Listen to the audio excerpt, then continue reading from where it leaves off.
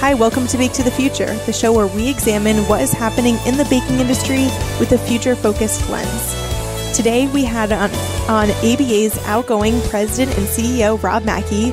You've heard him here on the show before. He is a favorite guest of our listeners and for Katie and I to talk with him, and we always love hearing his expertise on what is going on in the baking industry. But today we really wanted to sit down with him to get to know what his time at ABA was like. He's worked here for 27 years, and he shared some stories with us from his time on the Hill, talking to Congress people, and we got to know what his relationships with the ABA members has been like. And we also got him to look into the future, as this show likes to do. And he kind of painted a picture of where he hopes ABA will be in 5 years. So listen in. It was a great conversation. And when this episode is released, we will know who the new president and CEO is. So you can check AmericanBakers.org to find out. And here it is. Welcome to Bake to the Future, and today we have a very special guest who is no stranger to the show, but as I was thinking this morning, as I was kind of gearing up for the day, this might be his last time on the show. We have outgoing, sniff, President and CEO Robb MacKie with us. Robb, thanks for joining us. Thank you. Well, we'll see about that. Yeah.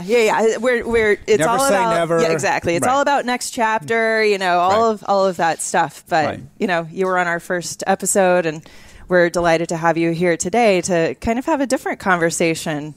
I think we're going to touch on a lot of fun things. Some of it will probably throw you for a loop. I know that we've talked about some things ahead of time. You've tried to nail me in the past, so we'll see how that goes. And besides, if you ever have any dead air to fill, I'm more than happy to fill that dead air. Oh, we know that, Robb. But we wanted to have you on to really get some of your thoughts as you, part ways with ABA. We want to hear your reflections on your time. And how many years has it been that you've been at ABA? So it's 27, believe it or not. 27 years. And then how many of those were as president and CEO? I'm wrapping up my 17th year. And I can tell you, I remember 10, like, wow, that's a pretty big milestone. Every day after that's a blur. Yep. Time. So you're saying it went by fast. It went by fast. We want to hear maybe some highlights. What were some, it was a blur, but I'm sure there was some maybe member encounters. We've gotten some tastes of those stories in the past, but we think it'll be really fun for our listeners and the ABA members to hear some of those memories. Good. Now remember, this is a PG rated, I would say. Oh, don't worry about that. Okay, all right. But my only concern is this is going to be a 20 episode podcast, right? Or 20 minute, yeah. No, 20 episode. You said. No. Boy, there's so many great stories, but I want to start a little bit at the beginning, and I've shared this before.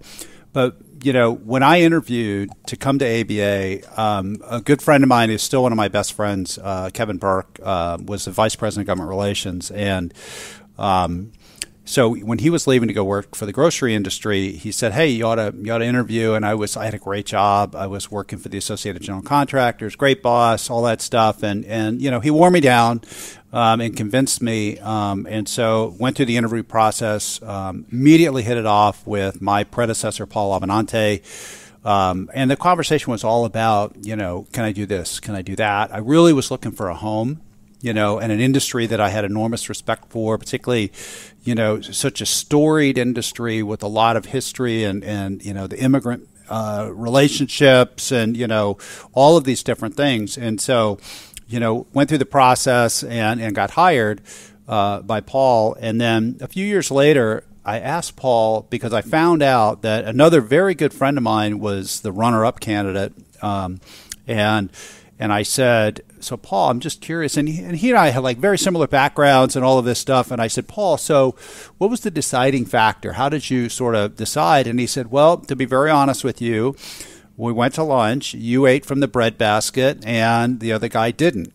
And I went, "Come on." He said, "No, there's some truth to that." Now, Paul likes to tell a good story, so I'm going to take that at face value. So, advice to anybody looking for a job in the industry: eat from the breadbasket. You eat what you believe. Yes. So, what was that like when you first? It was the 90s. Yes. At the time. Yes, so Haley. It was the 90s. I'm just doing the math. What were the membership? Who were you talking to? What were you dealing with? Yeah. Maybe just like paint us a picture. And I'm just trying to imagine too. I'm remembering like the early 90s and late 80s. There weren't like computers to do this work. You were probably on the phone all the time. So like even from like the logistics standpoint, it was a lot different. You don't even want to know. We do. Wow, I didn't realize this was going to be a technology discussion. I would love to hear about it. I remember one of my vivid memories is we used to do IBIE manually. So it's now, a $14 million show with 1,000 exhibitors and 20,000, attendees. And so all of the exhibit space sales would come in on fax paper. All the registrations would come in on the fax machine or by mail. But I can remember many times at IBIE, I'd come into the office early on a Monday, and it would like somebody shot it out of a cannon. There was paper all over the floor that came out of the fax machine because people were trying to get in on that deadline, which was like midnight on Sunday or something like that. And so you'd walk in, and in Nikki Cahart's office, there was paper scattered everywhere. And I'm like, oh, it must be IBIE again. So we've come a long way since those bad old days. Even, you were specifically doing government relations at the time. So even what did that look like going on the Hill, all in person, where you do a lot of meetings? The logistics and maybe some of the issues, too. Yeah. There's probably some carryover. Maybe not with the technology, but with No, and just like the baking industry, the government relations piece is very much a relationship business, even today. And what we tried to do at ABA was we tried to leverage the members back home. So we tried to do those connections. But again, it was a very manual, like I didn't even have a cell phone, when I started at ABA. So this tells you how far it goes back. And so it was always about being visible, about boots on the ground. And so we would bring in, like I can remember, we would bring in our chair once or twice a year, and we would go and see members of Congress from every place that they had a plant. And it was really about building those relationships. And then when they went home, we would say, okay, we're going to set up this meeting for you and your facility. We'll do a tour. And it was very hands-on, very manual. I mean, literally walking through the halls of Congress and introducing members and working those relationships. But I tell you what, one of early on in my tenure is, and this happened both, when I was vice president of government relations and then shortly after I became president, is I can remember walking through we were going to a meeting on the Senate side. We were cutting through the tunnel from the House side to the Senate side, and we had the ABA chair at that time. I believe it was George Deese. I could be wrong. But anyway, we're cutting through the shortcut through the basement of the Capitol, and here comes Speaker Boehner, who I knew Speaker Boehner when he was in the Ohio legislature. Long story I won't go into. And he's coming the other way, and he looks up and he sees me, and it's myself and Paul and our chair, and we're cutting through the Capitol, and he says, "Hey, it's the Bakers. It's great to see the Bakers." And we just, we said hello for a little bit and then kept going our separate ways. And our chair at the time leaned over to me and said, "Now, that was a really neat experience because he knows that you're the Bakers, so that our interests are represented up here. It's not Robb MacKie, it's not Paul Abenante, it's the Bakers." And I said, that's what we're all about. We should be about the industry. We should be about you, the company back home. You're the ones that are employing people. You're the ones that are making products. And so it shouldn't be about us, individually. And I remember you telling me a fun story about Speaker Boehner. Again, I don't know if he was speaker at the time. And it had something to do with the ergonomics bill. Yes. And the way that went down was very interesting. And perhaps you could regale us with that story because I remember it being a fun one. Yeah, so it's interesting. Just a little bit of context is the ergonomics issue impacted the baking industry way before as a result of a massive OSHA citation on one of our members. And so we came to that whole conversation very early. And as a result, we ended up leading co-chairing the National Coalition on Ergonomics with the American Trucking Associations. Very large, they've got like 400 people, and we were ABA, we had like 12 at the time, but because we had all that knowledge. But anyway, to the point, it was like a 6-year battle to get this thing revoked. And so I can remember, again, that same spot, walking through the tunnel to the Capitol to go to the Senate side to meet with Majority Leader Frist, and this is in 2001. And, who should come the other way but Speaker Boehner? And he says, hey, where y'all going? And I said, we're going to go meet with Senator Frist. They're going to vote later today on a Congressional Review Act resolution to defund the ergonomics regulation, which is like the nuclear weapon against regulations. And it had never been used before. It had been stuck in a bill that had been passed, 10 years prior. And so he just looks at it, he says, well, good luck with that. But if you get it done, come see me first thing in the morning and we'll get it scheduled on the House floor.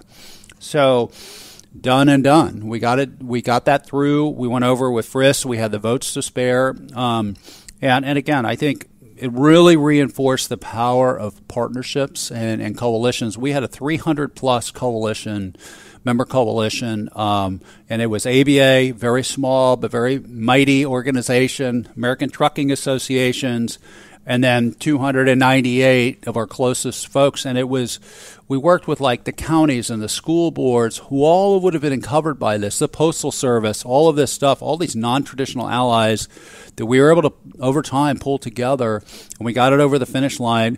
And so that next morning, 8 o'clock in the morning, we're standing outside the Speaker's office, and he comes in, and he's like, yeah, I saw you got that vote through, so I guess you're going to want it on the floor. And I said, how does Thursday look?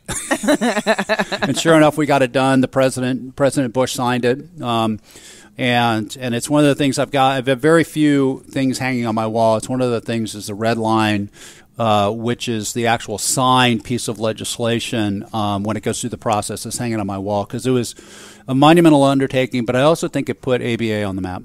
When was that? When was the timeline? It was 2001? It was early 2001. I want to say like March. I'd have to go look back on my wall. Yeah, I look at your wall. Yeah. No, because it was an interesting play where the Clinton administration had passed, the ergonomics. They'd gotten it through OSHA, but not to get into all the weeds on the Congressional Review Act, but certain regulations that pass within a narrow window before the change in administration are subject to review by Congress. And Congress basically is thumbs up, thumbs down. But if Congress passes it thumbs down and it's a resolution of disapproval or something like that, what it means is that not only is that regulation done, you cannot bring it back in a similar form. And so we've never had an ergonomics regulation. I think the industry was already well ahead in terms of addressing ergonomic issues. But this was a massive overreach on the part of OSHA. It would have created a massive federal workers' comp system, and that's always been the jurisdiction of the states. And it would have basically, if you were moving like a stack of trays, you would have had to have all of this equipment to do that, and redundancy, and it just would not have been workable at all in the baking industry. And so you're talking about the relationships and running into people in the hallways of Congress, and I know things have changed over the last 25 years, and certainly from the last few years, it's changed even more. Like I just know that it's from you do Teams and Zoom and things like that. And so how else have things changed in the GR front? No, I think there's just been massive changes. And I think the technology that we all use, it's in our pocket now. It's on our wrists now. All of that technology is now in play. We started shortly after I became president, we added some grassroots capability where, people could go, we could update, what the key issues were. We could have sample letters, and then our members could go and just simply plug in their specific information. It could fire off an email, or if they wanted, they could print it out and send it via snail mail to Capitol Hill. But also there's, the whole advent of social media and Twitter. There's times when if we've got a big issue and we're getting ready to do a meeting with a member of Congress, or we're going to do something in the state, we can fire off, on LinkedIn and Twitter, and we do this all the time, is economic data. We're in the 5th district of Ohio. How many jobs are in that district?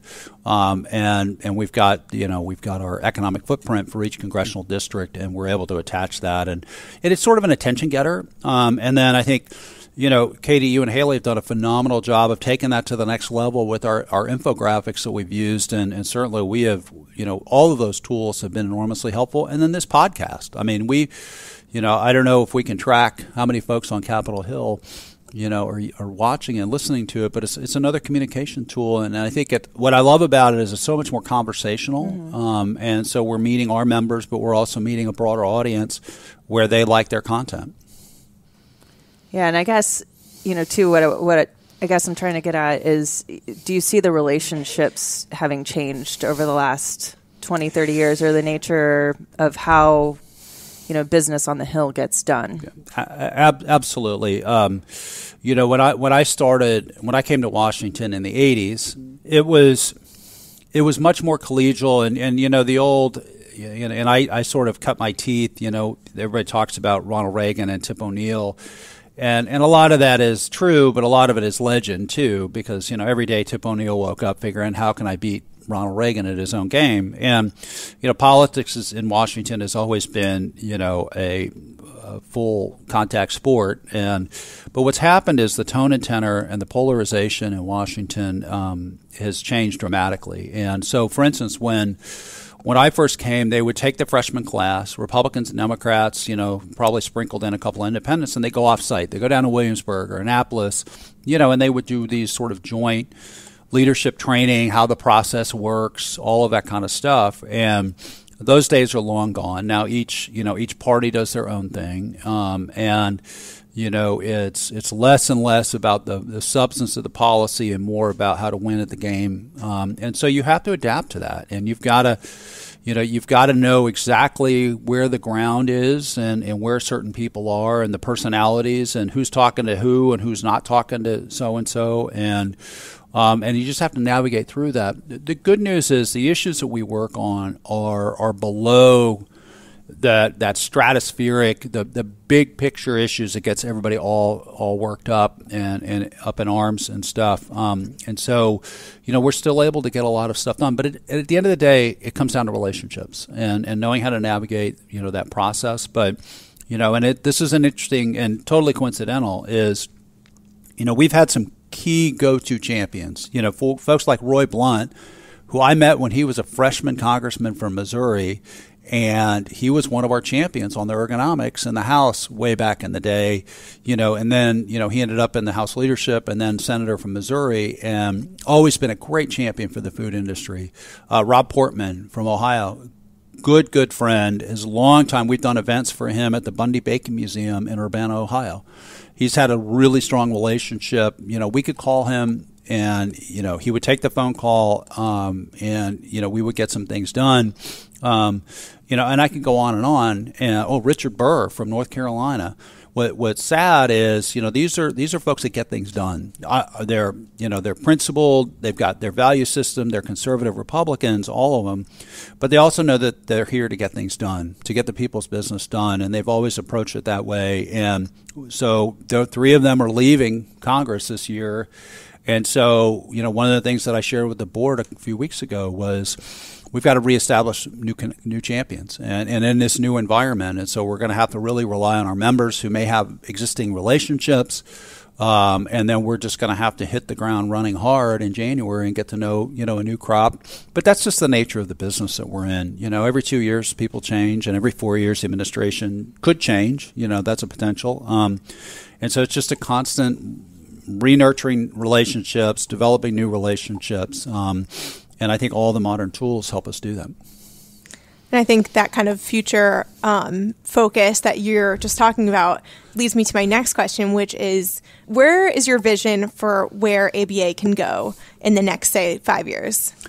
I think there's great opportunities, and I think there's a really strong foundation. I've never seen the industry and the members more engaged in ABA activities across the spectrum. And I think a lot of that I think we have never proven our value to the industry and frankly to the country, but during the pandemic. We have talked about this many times, and I don't want to plow old ground, but I think we really stood up and we met the mission head on, and this industry deserves enormous credit. But there was a lot. We just developed a much closer relationship with our members than we'd ever had before.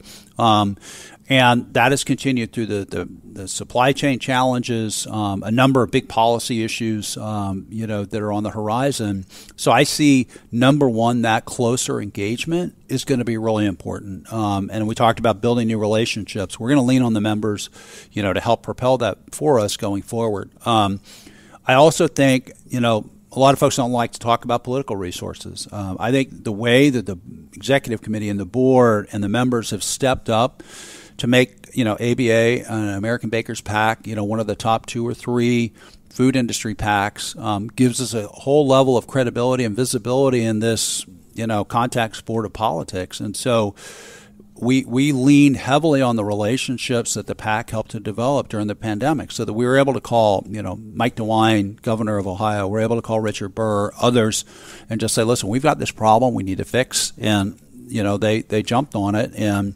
so I think that in combination. And then we have, pound for pound, we have one of the best teams here in D.C. In terms of the GR team. There's the level of expertise and judgment and knowledge of that group. I stack up to organizations 2, 3, 4 times our size. And because we're closely connected to the members about results. It's not, Washington a lot of times is about noise and talk and chatter and all this stuff. And ABA has always been about results and bottom line results. And we don't win all the time, but I think that gives us great credibility. And again, that engagement of the members, so that like if we're at a coalition meeting or with the White House or USDA or FDA, whatever it is, Capitol Hill, people know that we're speaking from our members, that our members have shared their information and data from a real world perspective. And I think one of the things we've worked really hard is not to talk in, we fall into the trap, I'm just as guilty, in terms of Washington speak, in terms of regulatory speak or congressional speak. We try to bring the real world impact of some of these issues, that are going on to members of Congress, because that's what resonates with them. That those stories, those vignettes that our members have become very comfortable with sharing with us is really important. So I think there's a really strong platform. I know that we're gearing up in March to do another round of priority setting with the board. And I'm surprised that more organizations in town don't do this. We literally bring all of our, for the first 3 months of the year, we bring our professional groups together. They prioritize from a risk assessment. They look at the issues and they say, okay, that's going to have a big impact on our bottom line, or that's a big opportunity in the marketplace. And so we bring all of that together and we bring it in front of the board at a very, very high executive level. And we go through and we say, okay, these are the 6, 8, 10 issues that are going to be the top priority that we're going to lead on, that if we don't take the lead, aren't going to happen. These are the other basket of issues that we're going to play a supporting role with some of our allies and coalition partners around town. And I think that focus, that priority gives us a huge leg up around town. Because we're not spread too thin, we're not chasing every little thing that's popping up. So I think we can be more proactive and less reactive. And you're speaking of results, and I do know that our members and we strive for results, and not just in the GR realm. So certainly 20, 30 years ago, we didn't have the education team, we didn't have this wealth of research that we're building. Right. So I would say that we have grown. But what are some results that are still undone, that are still not quite where you thought it would be as you departed? Yeah, no, that's a great question, Katie. There's, as a board member reminded me just last week, there's always unfinished business. And so, and I think it's the nature of the industry, but it's also the nature of the work that we do here. So I would say number one is workforce. I think we've done a lot of great work in the workforce area. It remains the number 1, 2, and 3 issue. We just heard about it again at the board meeting a few weeks ago. And I think we've done a really good job. We brought more resources. You mentioned, some of the Baking Manufacturing Academy. the Baking Works website, the research that we've done and propelled to arm our members with, data and information so that when they're out recruiting and frankly retaining. But I also think we need to have a clear-eyed conversation, and it's happening. But we also need to have a clear-eyed conversation about how is this industry going to produce the great products that it makes going forward? And are there changes that can be made in that way? I also think that, we started down this road. I got to know Jonathan Warburton from the UK, one of the largest family companies in the UK, and they have this great series of videos that are targeted to their associates. You watch them, and it's like watching an inspiring Disney movie about what it means to be a route sales representative for Warburtons and the pride that goes into that, and what it's like to be a production manager or just somebody that does sanitation on the plant floor. It lifts these people up. And so that would be something I would challenge the industry to do is how do we lift up the incredible work, the purpose-filled work that this industry does every day. So I think that's some unfinished business that the industry hopefully will tackle, and they'll figure it out. I'm fully confident. There's always unfinished business. So, well, is there anything else that you wanted to share before we wrap up today? I would say that. There's a couple of other things and one ask. I would ask anybody listening, let's start here. I would ask anybody listening to extend the grace and the courtesy and the friendship that was extended to me, not only when I joined ABA, but also when I became president, to whoever my successor is. They're going to need your support. The team is going to need their support. And so I feel so blessed, at a professional level, but at a personal level, for the great relationships that I've developed and the caring and just the support, even during some very challenging times, early on in my tenure as president, that we rallied together and we got through. And those bonds. Now, I hope that we're leaving a stronger platform for my successor, and I think we are. But I also say it's really important that whoever my successor is has the support of the industry and is welcomed with open arms into the industry. And I think they will, because that's just the way this industry is. So that would be my one thing. And I would say, and it would be very, very remiss, there's so many joys that I could talk about. But I will tell you the greatest joy is the people. The people in the industry that I've gotten to know, the folks that are in the Baking Hall of Fame, or folks that are too shy to be in the Baking Hall of Fame just because they're head down kind of folks. And, as a leader, as a growing leader, to have an opportunity to network and just, learn from them and be a sponge around them, George Deese, Gary Prince, Ron Turano, Joe Schwabel, John Patarakis, Danielle Ceviche, who has just been an incredible mentor for me over the years and an inspiration, but also is this incredible staff, the incredible professional team that I've had the great honor of working with and getting to know and struggling with as we, it does feel like it's a cliche, we're a family and families struggle at times. And, we've had our struggles, but we've always been very, very supportive of each other. And, again, I have been so blessed to work with this amazing group of professionals. And every day I'm always amazed by what we get done. I've got two questions to wrap up. One is one sentence of advice that you would give your successor. I would say the one piece of advice I would give is to ask really good questions. Don't be afraid, and then listen to the answers. Okay. And one word to describe your time at ABA. Spectacular. That's a great note to end on. Thank you so much, Robb, for talking with us and sharing your thoughts. We really appreciate it. It has been my pleasure. Thank you, Haley. Thank you, Katie. So 19 more of these?